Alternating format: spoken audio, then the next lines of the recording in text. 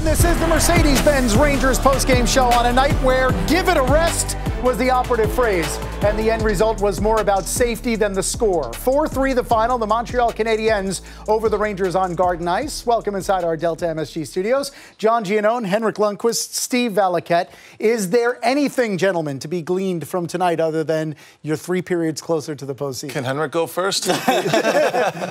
Well, a little more intensity in the third. I like that. And maybe Montreal helped out a little bit. They stepped up their game in the third for sure. And sometimes as a team, it's hard to really pick up the game and get going. We didn't see a ton of great plays the first 2 periods, a little more action in the third. But overall, not a great hockey game, in my opinion. It was pretty flat. But again, the Rangers were missing a lot of guys. Yeah. And it's hard for, you know, some of these players haven't played a ton of minutes to come in and suddenly they have way more responsibility. We talked about going into this game about opportunity for these guys to work on their game and really showcase their skill, and an opportunity for them to hopefully, you know, work themselves into the lineup during the playoffs here. But hard read on this game. Yeah, it's tough to watch.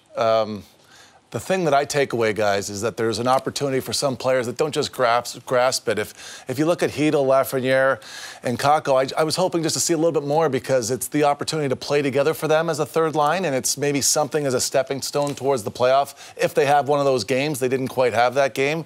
You know, you want your goaltender to play better in case you need him in the playoffs.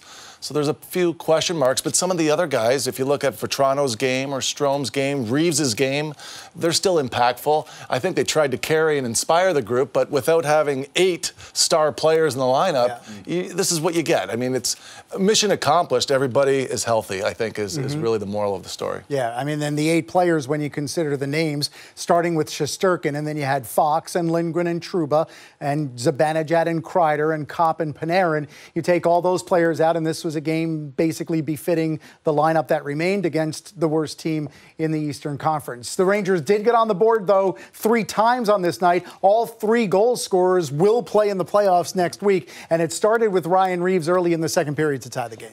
You're going to need him in the playoffs to play this way, to set the tone on the forecheck and to check a specific way where you're going to bring everybody else into the fight, and I thought he did that. He inspired the group early on, and you know, you see these guys, and you really rely upon your wingers to win faceoffs as a centerman. So for Reaves to get in first with a big body and get it behind, get it deep, and Hunt and Rudy they're helping here, guys. They're keeping it alive. They're breathing some life into the play. So it's almost another way for Reaves to become high and then cycle low. And there's definitely some work here getting done with Hunt. There's some indecision from the Montreal players not continuing to check, and that's why Rooney frees up where Schneider can get to the front of the net. There's more chaos. And you can see that Reaves is coming in late. Once again, he's roving up top. He's responsible, and he gets a bounce.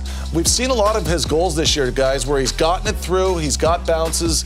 He's been an effective player. He's going to be a big role player for the team in the playoffs, and he showed up tonight. A lot of times you don't score on the perfect shot. It's just get the puck to the net. That shot was, I don't know if it was going wide. It was definitely going low, and it hits a stick. And I would say probably half the goals in front of the net. A lot of times it hits something or it's through a screen. So in that situation, the key was just to get it quickly to the net and hit something and went in. But I thought he had a good game. Yeah. He was. I didn't check how many hits he had, but he played physical, and it's going to be interesting to see how much they use him in the playoffs. Well, maybe if it's Washington, they use him a lot, right? Exactly. And if it's Pittsburgh, maybe not as much, but he's always going to be ready. Yeah. First things first, it'll be interesting to see what his role will be on Friday against the Capitals with Tom Wilson in the building. Rangers trailed 2-1 heading to the third period, and then they tied it up early in the third, a little more than 4 minutes in, and it's a guy who just continues to produce as a New York Ranger. 10 goals in his first 49 games with the Florida Panthers, now 8 in 21 as a New York Ranger, and that's Frank Vatrano. I think that if I'm a young hockey player watching the Rangers play, this is somebody I should watch because he has an engine to check. A lot of his offense is because he back checks. I mean, this guy has a motor. I love watching him play. His habits around the puck are terrific, and he's an inspiring player. You've seen Zibanejad check really well with him, and they get a lot of offense from that. And it's a neutral zone that's always up for grabs because of his speed. It's almost like you have to go through Vatrano twice. If you beat him, he's going to back check on you, and he always finds his way into the offensive zone to create more opportunity. And I think that's one of the reasons why the neutral zone has become a battleground that the Rangers, since the trade deadline, have won more often than they've lost. And it's a big part of the game here, fellas. I mean, look at this play here. It's going the other way, and then no, it's not, because Gaudreau's heads up on his check, but Vatrano's got jets. He gets himself pretty far from distance. He puts this through the head of the goaltender. See that video? Okay. Thankfully not true. Exactly.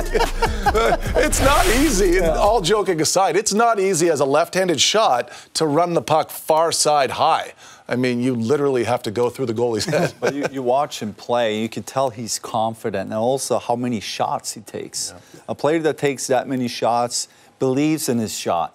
I think he had a really good feeling when he had that opportunity walking in and really lock it in exactly where he wanted to put it. It was a great finish by him, but watching him this game and other games where he plays, he's not afraid of taking the shot, and it's a sign of confidence. Yeah. It's great for their line too, guys, because when it's going, you know he's a shooter, and it's really a one-track mind when it is Zibanejad and Kreider on the ice with him. Yeah, he had 5 shots on goal tonight, 5 shot attempts. He is a shoot first, ask questions later guy, even when he's on a line with Zibanejad and Kreider. And I think Mika Zibanejad told Dave Maloney last night he likes that about Frank Vatrano. Yeah. Rangers gave up the lead, gave up the tie game again. It was 3-2 late into the third period, and then it was shorthanded Ryan Strome with less than 5 minutes left. Ryan Strome had 1 shorthanded goal in his career, and it was in his second season with the Islanders back in 15-16. He was able to score and tie it. And he got a little bit of help here from the stick of Montembeault. A lot of young goalies that I work with have this issue where they ramp the puck into the net themselves, and this is one of those. It was one of those nights, in fact, where goals both way were of the low danger quality.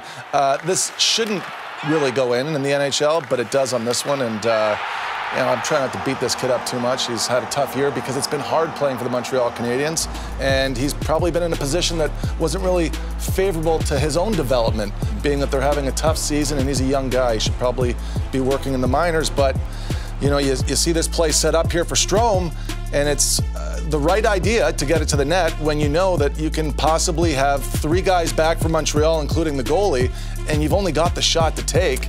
I mean, it's a nice decision. And you see the release from Strome, too. It's way back, which means he won't have a full force on that shot. So I try to look for a deflection or something. There was a deflection. On the goalie, but from there, from that angle where the puck carriers shoot it from the back, it should not be a goal, obviously. Right. But that's the thing with teams that lose a lot of games. They're finding ways to lose late in games.